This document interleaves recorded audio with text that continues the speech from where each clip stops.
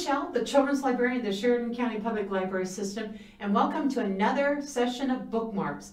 This one is called The Tail of Emily Windsnap by Liz Kessler, and it's the first book in a series, which series are always kind of cool. The Tail of Emily Windsnap, I wonder what this could be about. Let's see here. Chapter 1, Can You Keep a Secret? Everyone has secrets, of course, but mine's different and it's kind of weird. Sometimes I even have nightmares that people will find out about it and lock me up in a zoo or in a scientist's laboratory. That doesn't sound good. It all started in 7th grade swim class on the first Wednesday afternoon at my new school. I was really looking forward to it. Mom hates swimming. She always used to change the subject when I asked her why I couldn't learn. But we live on a boat, I say. We actually do. That'd be kind of cool. We're surrounded by water, but you're not getting in the water, she replied. Just look at all the pollution. You know what's like when the day cruises have been through here? Now stop arguing and come and help me with the vegetables.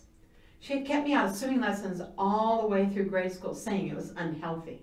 All those bodies mixing in the same water, she shut, no, that's not for us, thank you very much.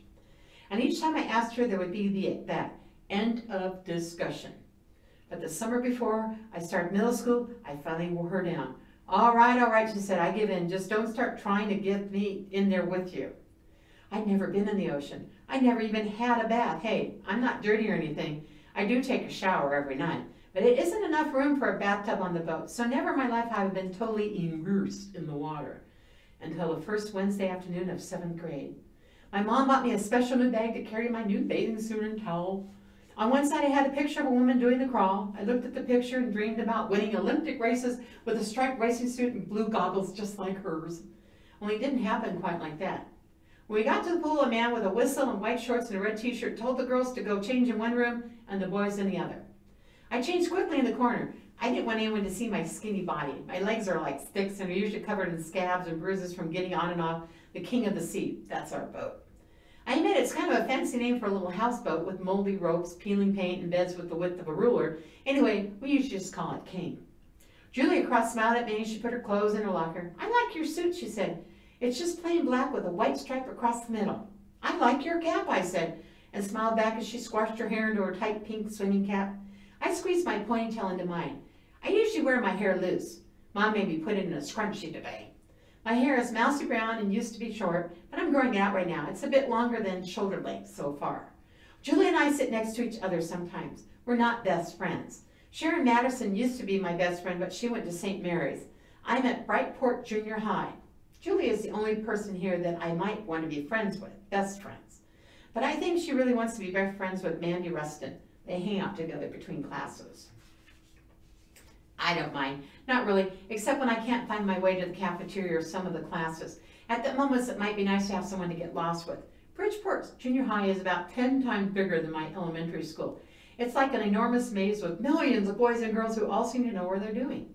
You coming, Julia? Mandy Rustin stood between us with her back to me. She gave me a quick look over her shoulder, then whispered something in Julia's ear and laughed. Julia didn't look up as they passed by. Mandy lives on the pier, like me, only not on a boat. Her parents run the video arcade, and they've got an apartment upstairs. We used to be pretty good friends until last year. That's when I accidentally told my mom, who told Mandy's mom, that Mandy had showed me how to win free games on the Pin Wizard game machine. I didn't mean to get her into trouble, but well, let's just say I'm not exactly welcome in the arcade anymore. In fact, she hasn't spoken to me now. And now we ended up in the same swim class at Bridgeport Junior High. Fabulous. As if starting a new school the size of a city isn't bad enough, I finished getting ready and hurried out. Okay, listen up, 7C, the man with the whistle said. He told us to call him Bob. Any of you kids totally confident to swim on your own? Of course we can. We're not babies, Mandy sneered under her breath. Bob turned and said, okay then. Do you want to start off? Let's see what you can do. Mandy stepped into the pool. She stuck her thumb out. Oh, look at me. I'm a baby. I can't swim. Then she dropped herself sideways in the water, her thumb still in her mouth. She pretended to keep slipping under as she did this really over-the-top doggy paddle across the pool. Half the class was in hysterics by the time she reached the end. Bob wasn't. His face was red. Do you think that's funny? Get out now, he shouted at Mandy. She pulled herself out and grinned as she bowed to the class. That was completely out of order, Bob said as he handed her a towel. Now I'm afraid you get to sit on the side and watch the others. What? Mandy stopped grinning. That's not fair. What did I do? Bob turned his back on her. We'll start again. Who's happy to swim confidently and sensibly? About 3/4 of the class raised their hands.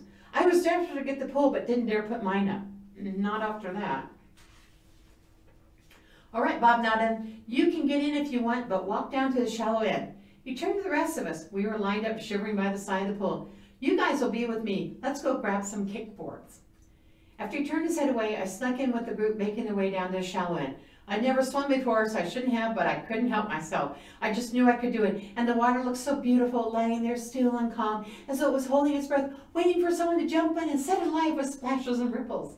There were 5 big steps that led gradually in the water. I stepped on the first one, and the warm water tickled my toes. Another step, and the water wobbled over my knees. 2 more, and I pushed myself in the water. I ducked my head under, reaching wide with my arms. As I held my breath and swam deeper, the silence of the water surrounded me and called to me, drawing my body through its creamy calm, as if I found a new home.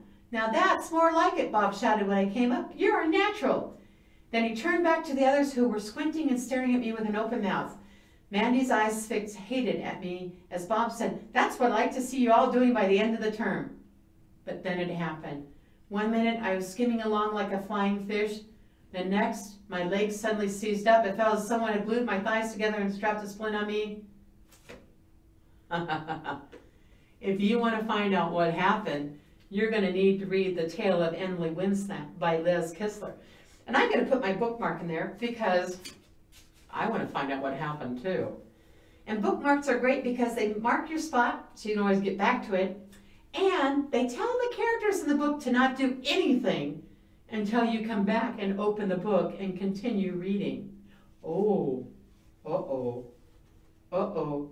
Bob shouted everyone to stay put, dove in his shorts and t-shirt and swam over to me. It's my legs, I can't feel them. Don't worry, it's just a cramp, happens to everyone. Reached the big steps at the side of the pool and climbed on the top. As soon as I was halfway out of the water, the weird feeling started to go away. Let's have a look at those legs. Can you lift your left one and your right one? Any pain?